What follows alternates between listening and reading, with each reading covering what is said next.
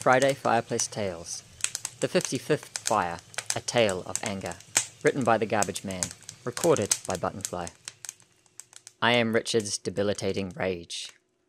Dragging my arm across the countertop, flinging glasses, letters, dishes, whatever is on a kitchen counter, I was in complete awareness of what I was doing. The wine smashed out of its various containers, splashing into windows, carpet, ceiling, and over the TV. Not a problem, I thought. I had to do something. She was killing me. She would trigger the worst in me with a single sentence. I wanted to have a good night, a night away from the drama, from the life outside of ours. It was impossible with her, however. With me, too. One thing led to another, from a simple misunderstanding to a full-fledged fight. Nothing had been right lately. Maybe I was too jealous. Maybe she was a habitual liar. Reasons to an end. "It's all your fucking fault," I yelled. She left soon after, leaving me in the mess I made to wallow in. The come-down is sudden, leaving me docile, vulnerable, depressed. I waited till morning to clean up the mess, standing on the counters to wipe the red wine painting off the ceiling. Windexed the windows, thankful there were no cracks or chips. There were, however, a couple of pieces missing from the TV's tube, complete with broken wine glasses at the foot of the stand. Wine had spread and dripped over the front down into the stereo and the Wii, my new video game system I played during the precious few moments of relief from the day's problems. I tried to start the Wii. No lights, no noise, no signal of life. It had become another casualty of my anger towards things I can't control. I sighed in resignation. Another victim. Rage. My friend. Whispered for me to headbutt him. That sent him back, then forward with his fists, breaking my nose. He had been giving me shit for weeks. I had had enough of him and his constant bullying. This time he had flicked my field cap off my head in formation and where the fight went down. Everyone staring in disbelief as the sergeants took us to the MP station, all because of my friend being reignited. I had that black eye for 2 months, a badge of pride and shame.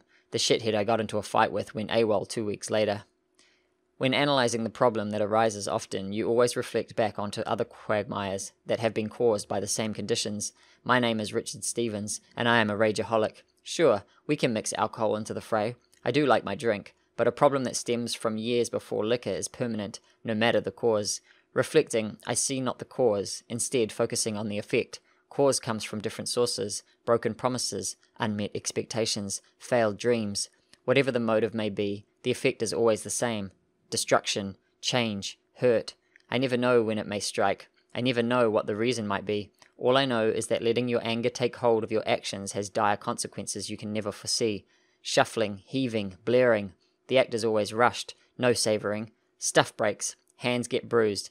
Things make no sense. I've destroyed many walls, countless punches on trees and cars. I've walked 2 miles in the rain just to gather my bearings.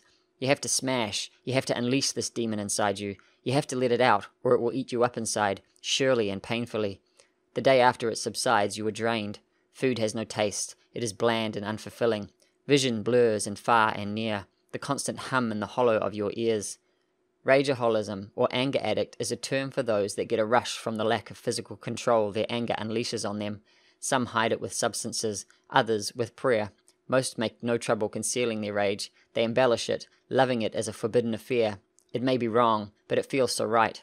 To them, it is not a problem, only a way of being, a friend that stops it from dwelling inside and consuming their very soul. You see that homeless man screaming at the sky, or whatever poor invisible object happening to be around? That football player who keeps shoving the other team long after the ref blows his whistle? The old man fleeing to the bar as soon as his shift is over, staying as long as the hours will let him? That kid who smiles and is so nice taking a knife to a couch when no one is around, silencing his inner frustration. They are all rageaholics, hiding and embellishing their anger and the reasons for it. They can be anyone or everyone, for all I know.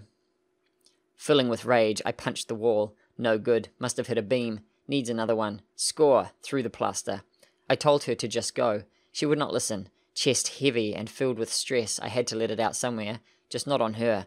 My friend told me the war was closer. A child wakes in the night to a crash. He hears his father yelling in his parents' bedroom, silenced only by an item being torn, smashed, or tossed. The child's mother asks him to sleep with his brother on his bed so she can use his for the night.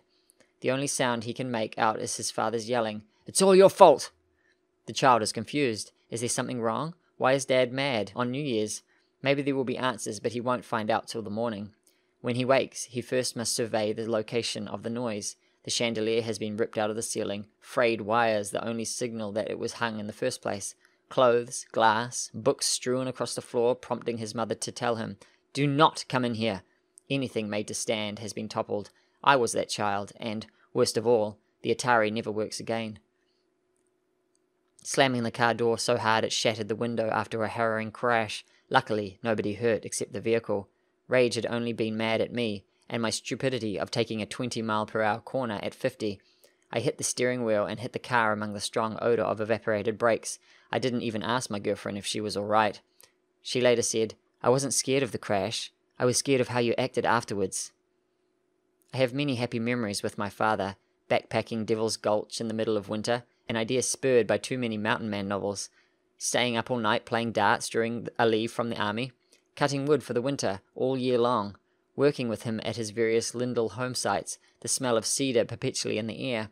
Then there were times of great distance, keeping in his workshop for days at time, throwing bats at people going too fast on the road, the smell of beer on his breath after a long night of wondering where he was. My father caused days of joy and days of dread. It confused the senses. Living around a time bomb can do that.